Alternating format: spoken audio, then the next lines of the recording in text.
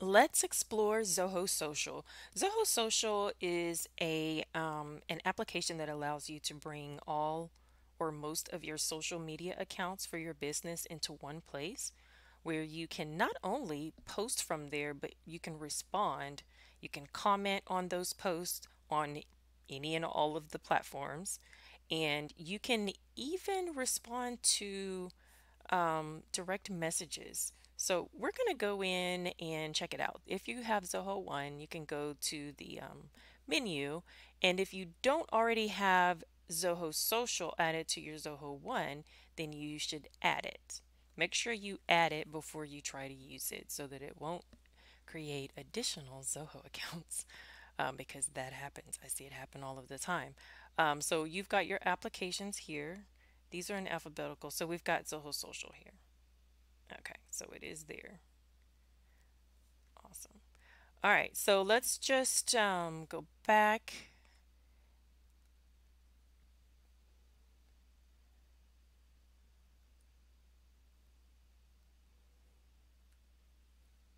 And we could also go to social.zoho.com to get there once it's been added to your Zoho one.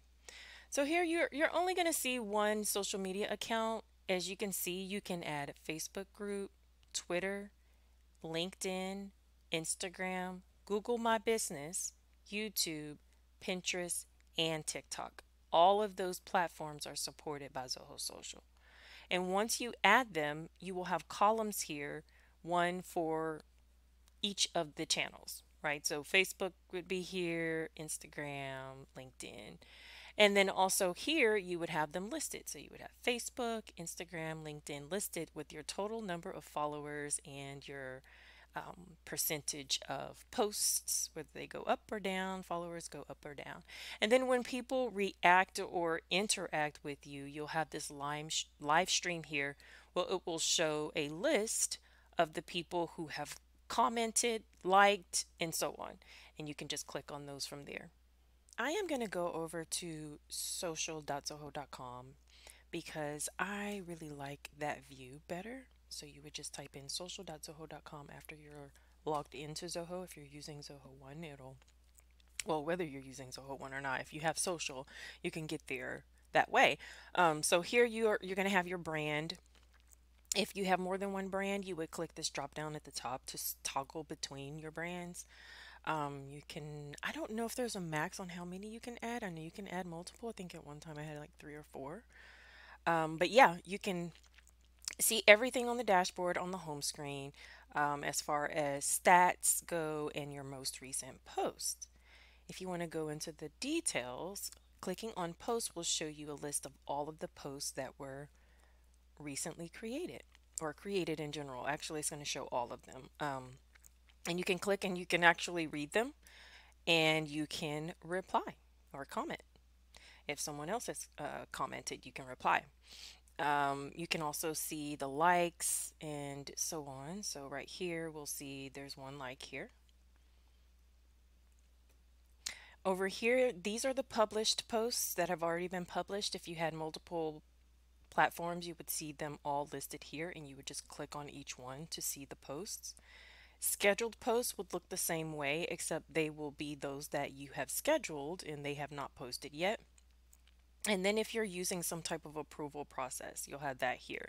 Any posts that have not been published would be here. And then you've got a draft section. So they all pretty much look just like this. They're just categorized. This calendar will show you what has been posted on which days. So if there were posts on here, you would see the name of it and you can add them from here. So if I wanted to create a post on the 14th, once I click on that, I can, write, add an image or a video, location, set targeting, add hashtags or emojis, and then I can schedule it for today at a certain time or publish now, and I can choose to repeat the post. I can also use the smart queue, okay, if I'd like.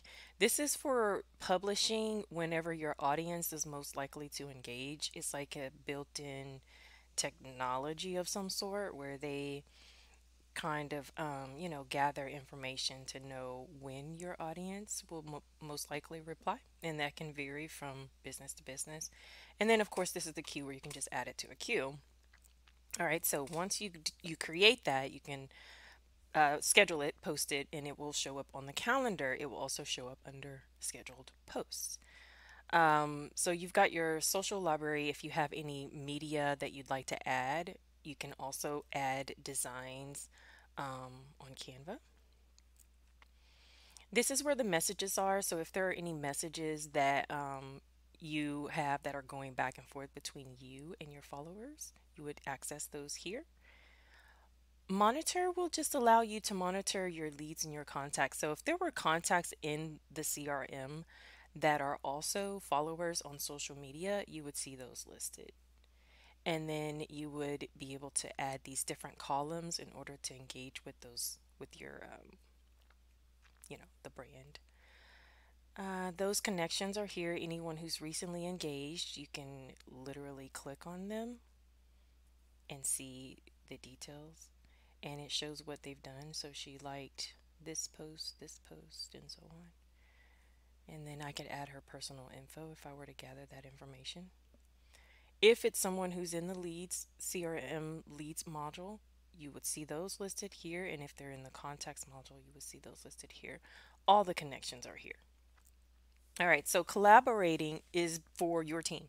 So within your team, you will be able to collaborate on any post. You can have discussions, create drafts, do approvals. All of that happens here, and this is all for your internal use.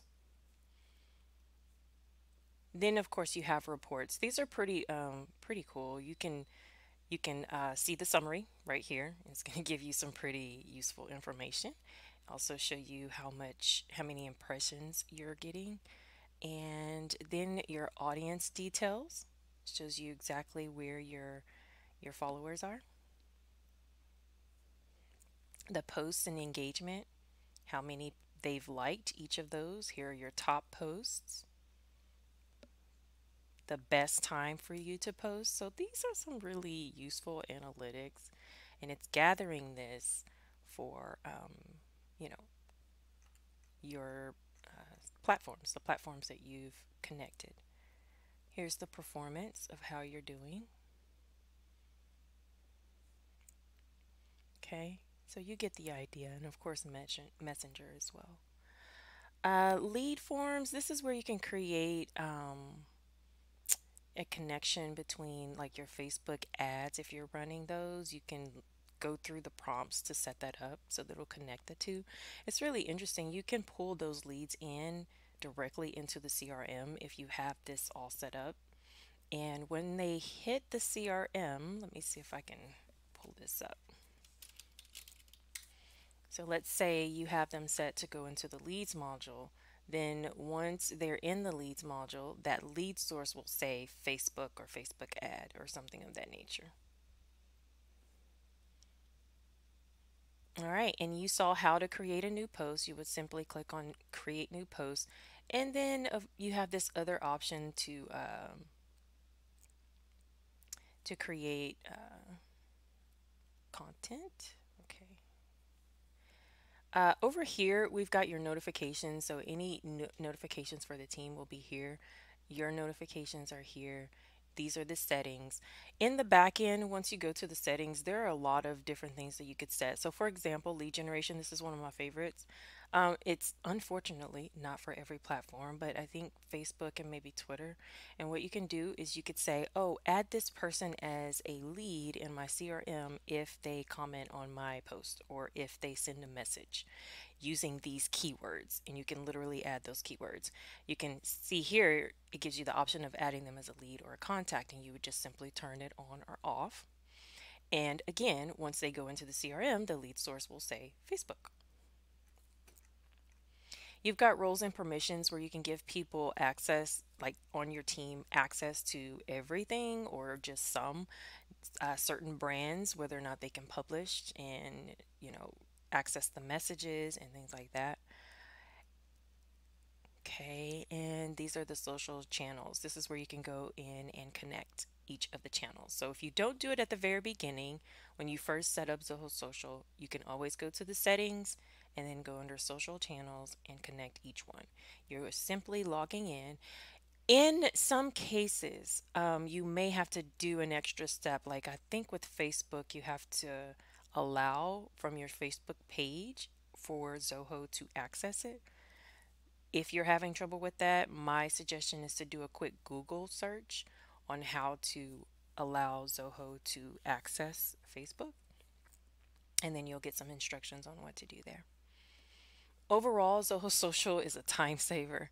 It's where we can go in and see everything from one place, not having to log into each platform. And it's just like some of the other brands that are out there that are social media schedulers. The beautiful thing about it is if you are a Zoho user, it makes it even more handy because it's a Zoho application and it easily integrates with Zoho CRM and maybe one or two of the other apps. Remember to go to learn.successfulsolutions.com if you would like more free training on Zoho. And if you haven't already, subscribe to our YouTube channel so that we can bring you more content that would allow you to be able to maximize your Zoho system.